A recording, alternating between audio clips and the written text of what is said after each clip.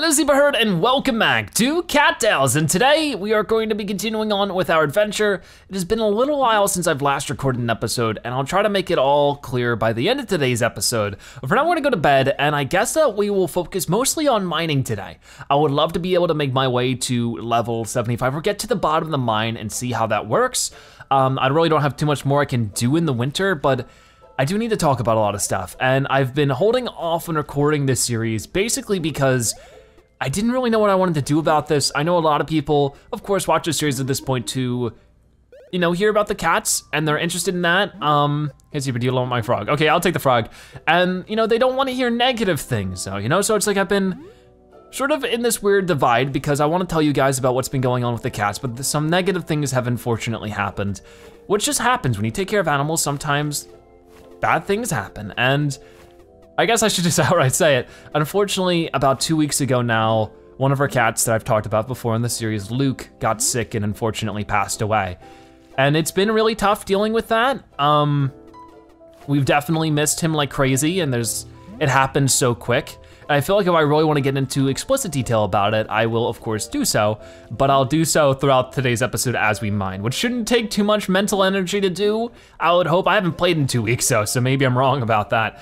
But that's why I've been like sort of hesitant, is because I did ask you guys for your feedback in like the comment section of one of the episodes, like should I talk about this, should I not? I would love to hear your feedback. A lot of you said that I should go ahead and talk about it, so I will. And now that you know what I'm talking about, if you don't want to hear about any kind of sad negative stuff, don't worry, you can skip on today's episode. That's why I just wanted to make it mining. Let's see if I can't catch this bunny though. But yeah, to really talk about Luke in detail and all of the stuff that's been going on, I think I need to talk about another cat that I haven't talked about too much in this series. About 2 years ago, we moved to the house I'm at now. But 2 years prior, we were living in a house that was, I guess, coming up 3 years now. Wow, I'm getting old. We lived in a house that's about 30 minutes away, and that neighborhood had a stray cat problem. And there were two Bengal mixed breed looking cats that lived in our neighborhood, a brown one and a whitish gray one. Now you guys know the whitish grayish one to be Luke, but the other cat was Brownie. Now we were able to actually catch Luke first, just because he was sort of, I know. No, stay here, I wanted to catch this mouse. We were able to catch Luke first. I actually wasn't living with Michaela when they first caught Luke. I moved in a couple weeks to a month or so after. So yeah, we'll go to number 25 and we'll just be earning up enough that hopefully we can get to 75. I don't think we really need all that much more.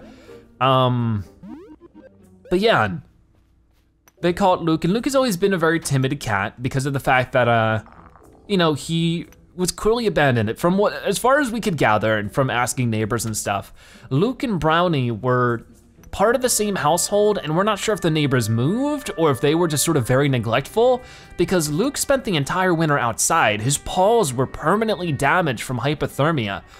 He clearly didn't have a home to go to, and he quickly and swiftly, from what I understand and what I know, went into, the house, our house. I didn't live there at the time, but I was soon to be living there.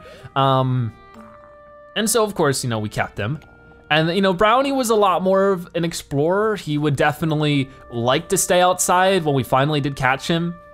He was so unique, oh my gosh. Brownie was one of a kind because of the fact that he would, we had all the other cats. We were able to let the cats outside a little bit more often there because it was a very safe neighborhood. It was very open. It was pretty far away from any open roads. So we could sort of let the cats out without, I just totally wasted that move, without worry of them, getting lost or anything, because I knew the area very well. And we didn't have as many cats as we have now back then. So we could sort of let them out a little bit more often without it being too scary. But eventually, he would just start walking through the yard very slowly because there'd be other, our cats in the backyard, and they just sort of look at him funny as he would slowly, inch by inch, like he was in slow motion, walk through our backyard. We'd come back in an hour. He's only halfway through our backyard. The cats are just looking at him like he's a total freak. It's just funny to think back on. Eventually we caught Brownie, and we brought Brownie and Luke to our new house when we moved because they clearly didn't have a home. The winters were getting worse and worse in the area, and we didn't want him to have to survive that on his own and potentially not have a home to go back to.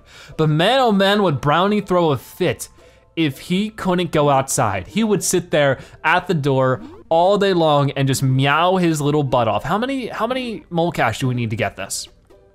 500 to get to 50. Ooh, is that really even worth it? I mean, it would be because I want to get all the way to the bottom. So we're just gonna keep on earning stuff up. So right now I have 488, so I need to earn up a good chunk more. That's not what I wanted to do. So yeah, we ended up moving.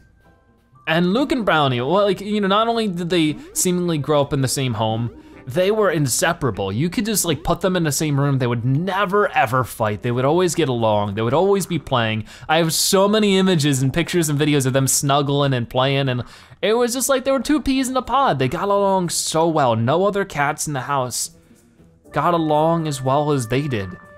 And then sometime, I think it was mid 2016, we noticed that Brownie had like a little bump on his chin that definitely wasn't there before.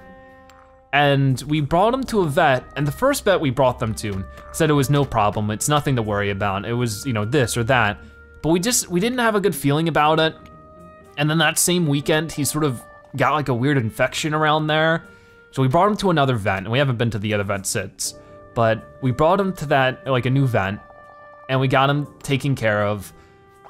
But they took a look at it, they tested him, and it came back positive for cancer. He had cancer in his chin. And it was not really a good situation because when, you know, they're developing cancer in the chin, there's not really much you can do to prevent that. Like if it was in the leg or if it was in like a body part like that, you could consider amputation to stop the spread of the cancer. But when it's in somewhere like the mouth, it's just, there's not much you can do about that situation. And I think the specific name of his cancer was squamous cell carcinoma. And they gave him about 6 months to live, and we were devastated. We were just totally devastated through the whole thing. But just like Brownie, he was one heck of a fighter. He would not give up because he didn't last 6 months. He lasted an entire year before he gave up. You know, he got diagnosed in October of 2016. Almost an entire, well, I mean, I guess, you know, he got diagnosed, but obviously he had the cancer before then. They gave him 6 months at most with everything going perfect to, you know, to keep living. And he stuck around until July 31st of this year. Or not this year, 2017. So we just recently lost him. And obviously, like I said, Luke and Brownie are sort of like two in the same. You couldn't have one without the other. And you could just sort of tell that Luke was a little different after Brownie passed. And, you know, Luke always had his own issues as well. I mean, he wasn't a perfect Bill when it came to health. He had a lot of kidney issues. And around the time that Brownie's journey was about to end, we started experiencing that a little bit more. We noticed that Luke was getting sick very easily. And of course we would bring him to the vet and get him taken care of. But it was really like, hard to explain, I guess. Hard to explain more than, okay. It's hard to explain, but it's also hard to explain, you know? But trying to put it in words. He had kidney problems and then they'd be increased by his pancreatic problems that were sort of intertwining with that, and he just couldn't keep any food down. We had like kidney specific food for him and he wouldn't be able to, like he would hate it, he would not eat it, and it was just complicated and it seemed like his health was taking a turn. But, you know, it just, a couple weeks ago, it seemed like he was just not feeling well. He just was sleeping a lot, I couldn't get him to eat. There was just something not right about it. So we decided to bring him to the emergency vet, and we thought that, oh, it's just, you know, his kidney acting up again. If he can get some fluids, if he can get some stuff in him, he'll be okay. Because usually what happens when he doesn't feel well and his kidney's acting up is that he throws up a lot. I mean, cats naturally throw up a lot in general as it is, but I guess like, he wasn't doing that. He was very, very silent. He was just constantly sleeping. You could tell he wasn't feeling well. And unfortunately, when we brought him in, we weren't really expecting that to be the last time, or like the last night with him. It all happened so quick, you know? Unfortunately, there was a lot of negative stuff going on. He was very sick, and he got very sick really quickly. And you know, part of it was that he was sick. I feel like another part was that he was sad, you know? And maybe just because of that, he didn't really have the energy to fight.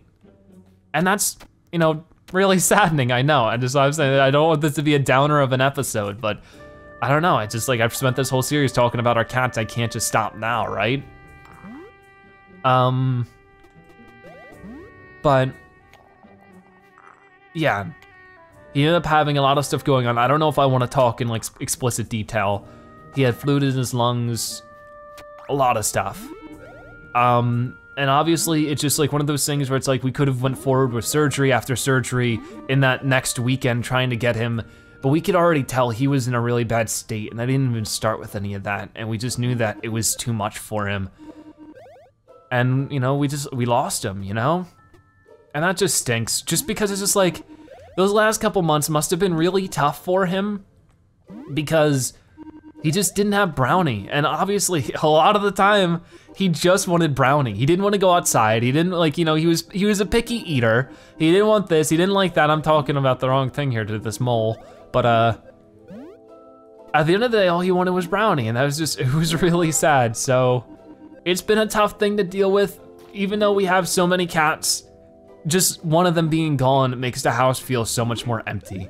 You know, obviously he wasn't always the nicest to some of the other cats. He didn't always get along with everybody, but he always obviously tried. He was never very good with the social aspect with other cats, probably because he didn't grow up with many.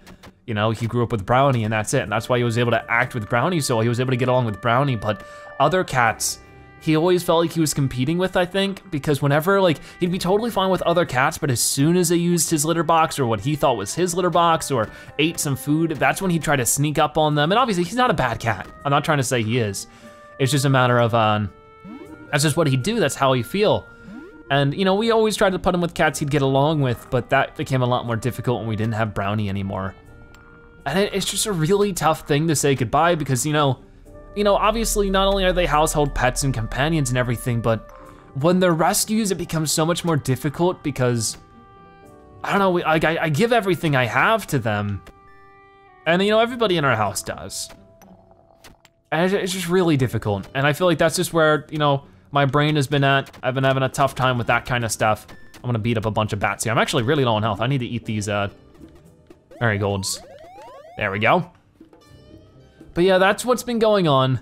I mean, I don't really know if I'll talk about it too much more than that, but I haven't talked about Brownie, and because I didn't want to bring up those negative emotions that are brought with Brownie and how awful cancer is, you know? But now obviously it's all been sort of brought back up because we've lost Luke, and it's just a shame. I mean, I just wish there was more I could do, you know? But it's like, there's only so much I can do.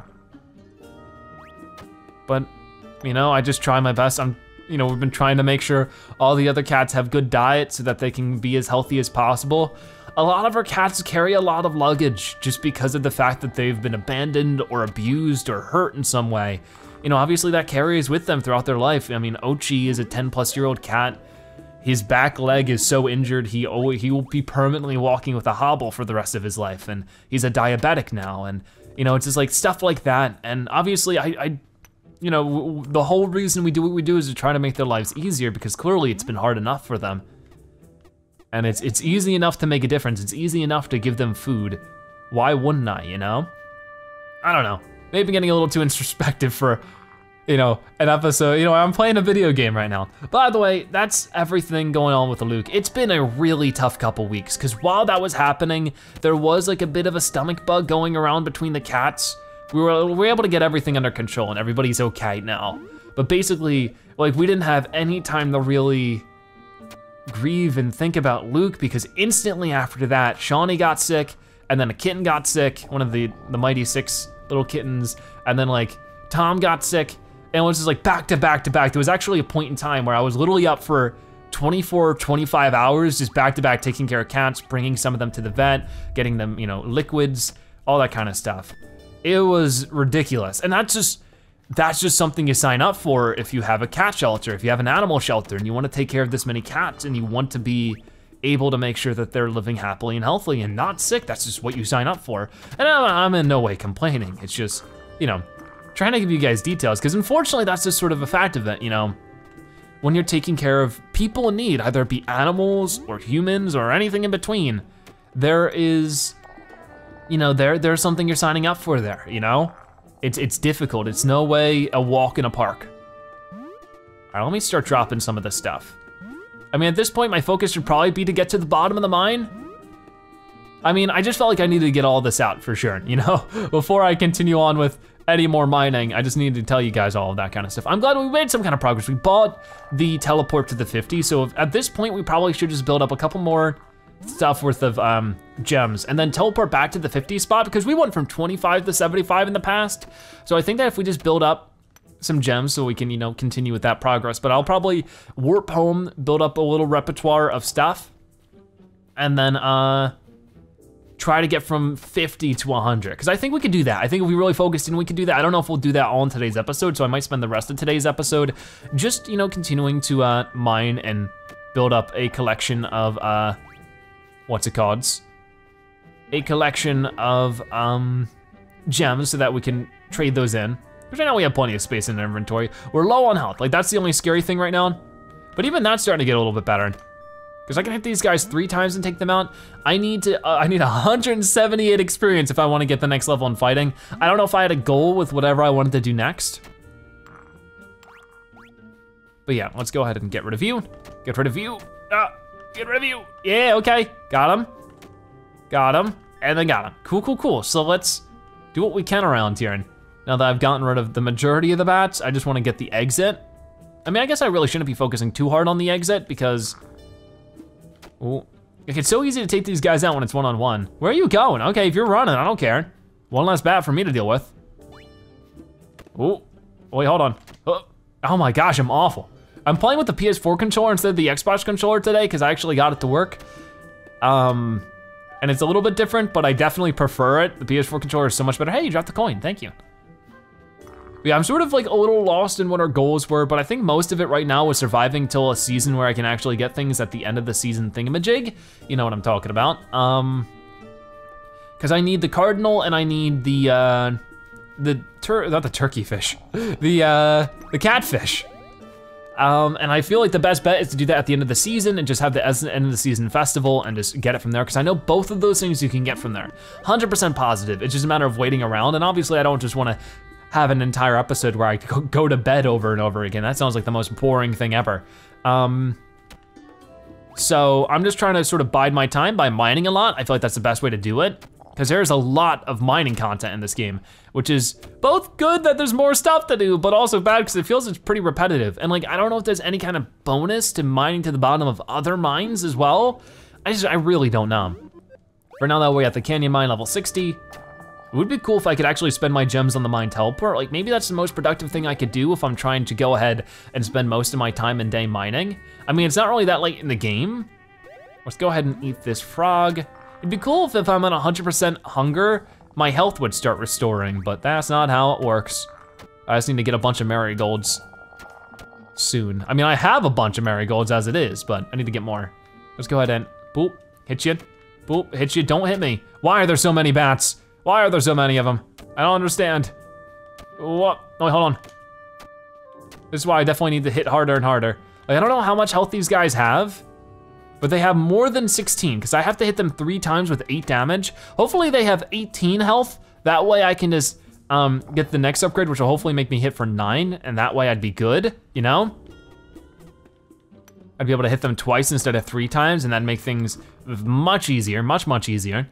It'd be fun if I could hit the bats once and just take them down, but I don't think that's gonna happen. All right, that's gold ore, I'll pick that up. I think we're just about good. I think I'm just about done what I can do with this amount of health. So I will probably try to find the way out of here and then go back up.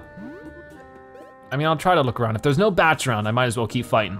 Keep going, keep fighting, there you are. I mean, if it's just one bat, I should be able to handle it right. If I'm not awful at every video game ever. Got it, and got it. And we'll just keep mining, see what we can get to. Oh, here we go. The deeper I go, the higher of a chance I can find some cool stuff. So, cool stuff, I sign up for that. That sounds like nice fun. Yeah, I don't remember what each gem, like, they cost, so I'm just trying to pick up whatever. I know that, like, I think that emeralds are better than sapphires. I think emeralds are the best ore we have right now, but I don't remember exactly. Anyways, I can go ahead and eat this frog, pick that up, and I can go down here. And we're level 64. Like, look at how easy we almost got the 65 here. And pretty good progress if you ask me. I'll go ahead and drop some copper so I can pick up the emerald. Break that, break that, break that. Oh, sapphire. Okay, so you know what? Let me drop all the iron. I keep on calling it copper when it's not copper. I'll just try to fill up my inventory with worthwhile things, and we'll work from there. Okay, got it. Move it, move it, move it. Try to break that, and that, and that. Oh, hold on, hold on. Whoop, okay. You know what? I think I'm in a little too crowded here. Let's go ahead and ascend the stairs and head on out, and we'll deposit all these gems.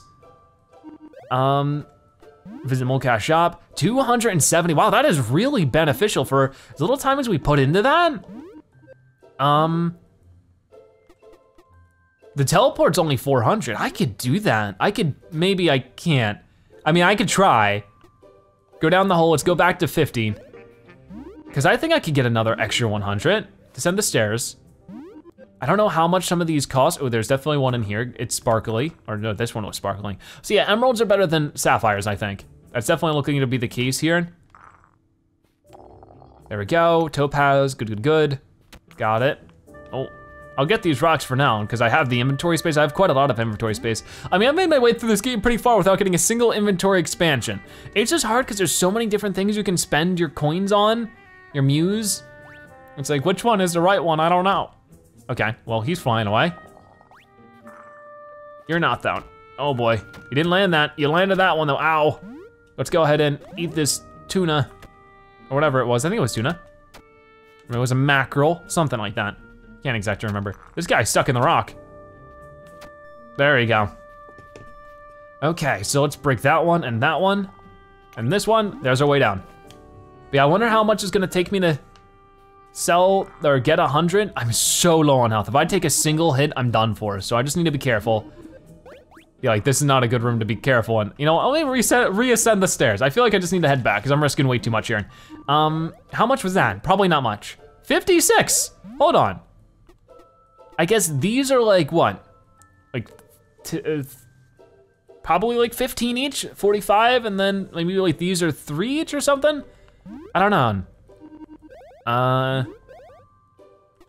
We'll deposit that and then we'll definitely be able to do that pretty easily. I think that we could just go home, heal up a little bit. I could spend some muse just for Doc to heal me. That might be my best bet. It's not even bedtime though. Ain't even my bedtime. I'm heading out, I'm having a good day. Hi Lyris, hi Doc, how are y'all doing? I need to give like a lavender to the mayor and I need healing. 35 muse, treat me fully. Okay, so there we go. That was good. Hi Lyris, how are you? Good day to you, my rose. First they crawl, then they run over the white-blue ground. Speeding on, they reach their goal on distant shores that take their toll. I wrote that poem while peering across a lake to the northwest. You should visit it sometimes and sit on its shores while you think. Northwest. Yeah, there is a lake there. Have I talked to you? I mean, you gave me the frog. I'm taking your gift, Zebra. That's just what friends do, right? Yeah, I mean, we're more than friends. Also, of course, the nursery is being built right now. I think it's gonna be on the top left. Don't know how long that's gonna take, but I am really excited for that. I'm really starting to run low on food, but of course, it's the winter. That's just sort of when this kind of stuff happens. I feel like I need to hold the mice for later. I need like more impactful food right now.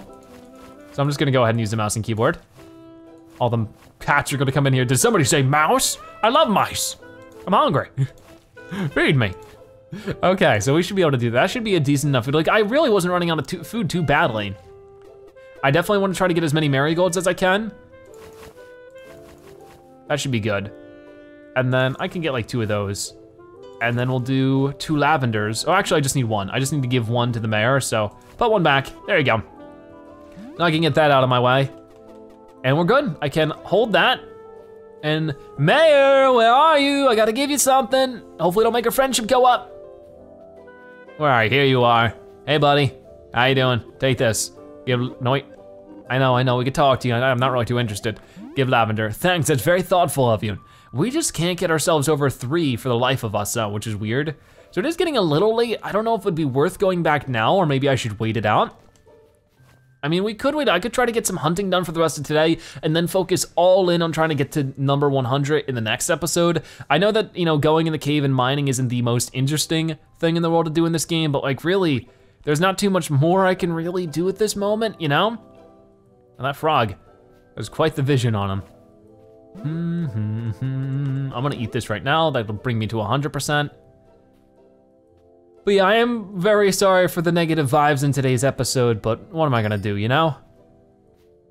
I just hope that, what? I guess I stood up there a little bit accidentally. I just hope that no matter what, I can make positive impact in as many lives as I can. Either they be feline lives or the lives of my viewers or anything. I just hope that I can continue doing that. And I hope I did that for Luke and Brownie in some way or another, you know? You know, it's sometimes, obviously, it's hard to know if they're happy or not. Sometimes it is pretty easy. You know, they're just all cuddled up in bed and you can see they're as happy as can be. But other times, you know, you just never know. Like, would they be happier with somebody else? There you go. Picked up that mouse. We'll just keep doing this for a couple more minutes now. I don't want to thank you guys so much for your support in the series, though. A lot of you have been enthusiastic for me to make more episodes, and I appreciate your patience. And you know, it's getting there. We're making more episodes now. I plan on recording another one right after this, so that'll be releasing soon. And I really want to complete this game. I really, at least, at the very, very least, I want to be able to get the, what's it called? I want to be able to get all of the totems finished. And I feel like the best way to do that is just to wait to the end of the season, because I know it wasn't at the end of fall. So if there isn't anything I'm looking for at the end of winter, that means it's either at the end of spring or summer. I think that maybe the end of spring there is the cardinal, and at the end of summer there's the catfish. I'm not really sure though, but that's what we'll be trying for. And at some point I might just have to have like a sleeping spree where I just constantly sleep and sleep and sleep until the season's over. If we get all the caves done, you know? I was like, what else am I gonna do? I'm not really sure. But I think that's really it. I've been looking for things to hunt. I haven't really been doing that great of a job, have I? So I think we'll head back up. I mean, we're definitely not getting any fishing done this season, and just like all the water's frozen. And I haven't found a single catfish. Billy, don't do it! Thank you, Billy. How you doing? Hi, Zebra, what's new with you? I'm just hunting. You almost scared away my hunt, but you didn't, so thank you. Ooh, got a crow over here. Come on now, can I get you? Oh, I can still get you. Oh, I can still get you. Whoop! Yeah, nice, okay, so there's that. And we're not full in inventory just yet, but this kind of stuff will be helpful and effective for when we go into the mine. I won't hold all of this. Some of this is gonna be leftovers for next time, so I don't have to go and hunt every single time I try to get some mining done, you know? But you do run out of hunger pretty gosh darn quick when you're mining, so it's good to keep all that kind of stuff in mind. But yeah, oh, no, you're gone. See you, Mr. Squirrel. All right, then I think we're about finished then. We could head back up. I can deposit some of this stuff in my chest. And yeah, the weather here is pretty matching to what it's like outside right now. It's so windy and cold all the gosh darn time. That's February for you. Weather has been ridiculous. It was raining all night last night, so there's not too much water out right now, but you get the idea. Oh, I just did that backwards. I was trying to put stuff into the chest, not out of. So really though, I will put in maybe that, and we'll just keep it like that. I mean, I don't need this many berries, so I'll probably stow some of those away, especially since I can give a good chunk of them to Missy. Just like that. All right, there we go, now we're good. I can put this shell in here just so I don't have to worry about it for now, or about it later. And yeah, I think that we'll hit the hay. Maybe it'll be a little sneak peek if we get the nursery tomorrow. I don't think we do. I think we gotta wait a couple more days, but let's find out together. Oh, there it is. So we'll worry about that in the next episode of Cattails. If you want to just put a video, make sure you comment nursery zebra, so now you've watched at the end and that you're a Zebratastic viewer. Check out more episodes like this one on your screen right now, or by subscribing to join the Zebra Herd. Either way, thank you guys so much for watching. I'll see you next time. Bye-bye.